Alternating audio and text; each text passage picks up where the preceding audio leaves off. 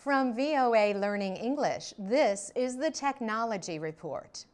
Workers at the damaged Fukushima Daiichi nuclear plant in Japan will soon begin another cleanup effort.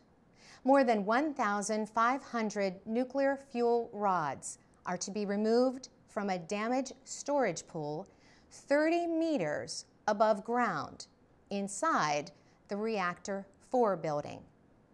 TEPCO, the Tokyo Electric Power Company, owns the nuclear power station. Critics say TEPCO should not be trusted to carry out the operation.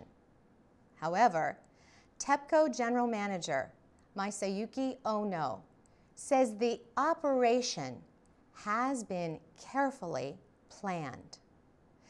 TEPCO had to rebuild the Reactor 4 building after a hydrogen explosion destroyed it. TEPCO workers will first remove pieces of wreckage left by the explosion. Then workers will remove the fuel rods one by one. They will use a crane suspended above the building. The fuel rods must not touch each other or break.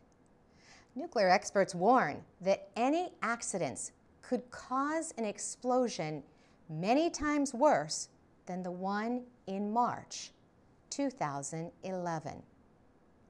Mitsuhei Murata is Japan's former ambassador to Switzerland and an anti-nuclear activist.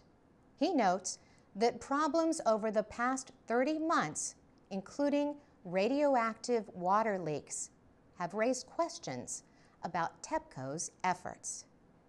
He says if the worst happens and workers have to withdraw, then it could be considered what he calls the beginning of the ultimate catastrophe of the world. Japan's Agency for Natural Resources and Energy says TEPCO alone is responsible for safety. But to support TEPCO, the agency has sought advice from specialists around the world. Nuclear inspectors have approved TEPCO's plan to remove the fuel from Reactor 4. The process is expected to begin in November and be finished in 18 months. For VOA Learning English, I'm Carolyn Presutti.